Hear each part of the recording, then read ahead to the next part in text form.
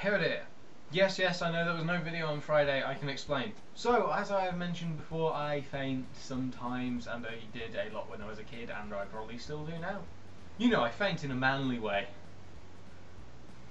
How do you faint in a manly way? I'm sure Sylvester Stallone would know how to faint in a manly way. I didn't want to hit my head.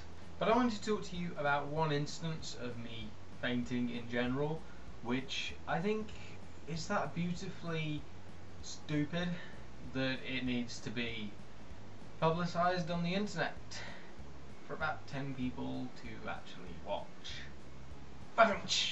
I was at school and it was around year 3 or 4 if I can remember right, and we were in assembly. Now back when I was a kid, assemblies were just littered with Christianity. Seriously, looking back, I feel like it was a really tame version of the Westboro Baptist Church. Except instead of picket fences of horrible propaganda, we sang lots of happy songs about God and religion. He's got the whole wide world in his hands. Oh, you remember that song.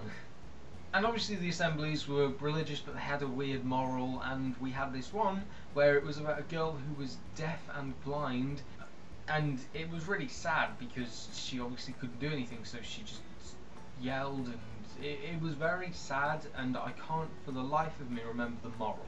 There was a moral to the story, but after the events of what happened, I just remember that that was the topic, and the teachers decided to put us through 20 minutes of describing her ordeal. And because I was obviously a squeamish child, I had that sort of thing where I went, oh, so this is what they're describing to us. Let's have imagery.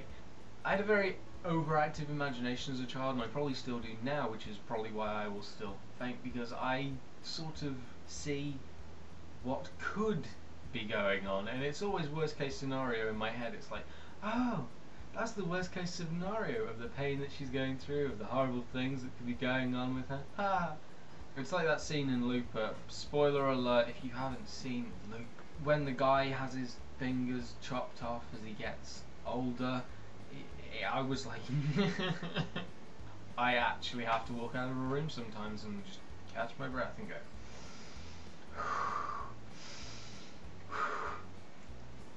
in a manly way.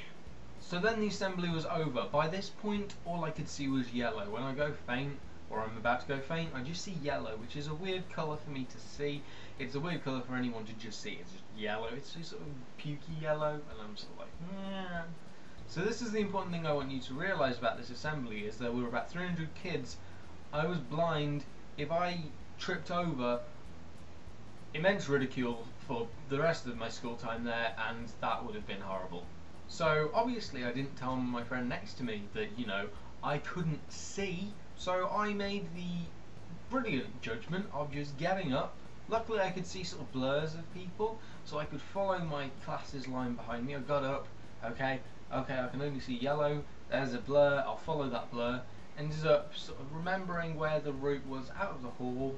And the thing is, I knew that if I could get outside and just step to the side and breathe, I'd be perfectly fine. Just before getting outside though, there were 2 big wooden doors. Oh, we see where this is going, don't we? I was following my friend's blur. At least I thought I was. I must have really terrible peripheral vision. Yes, I got that right. Because I was sort of 30 centimetres to the side of the blur that was my friend. Unfortunately, only one of the wooden doors was open, the other was latched shut. Guess whose forehead hit the side of the wood? Ooh.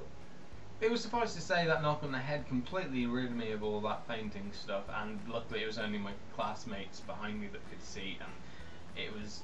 I don't remember anyone talking about it, so I don't think it really affected me in school. I don't know.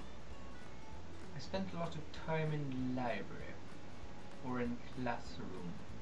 But hopefully from tragic stories come some kind of humorous stories, and if it is still a pitiful story that I told, not funny, then liking, commenting, sharing, subscribing to pity me would be great. If you pity me, just do all of that. Imagine a video just based on pitying me. It would get so many views just because of the pity. Ha! I'm such an ugly crier.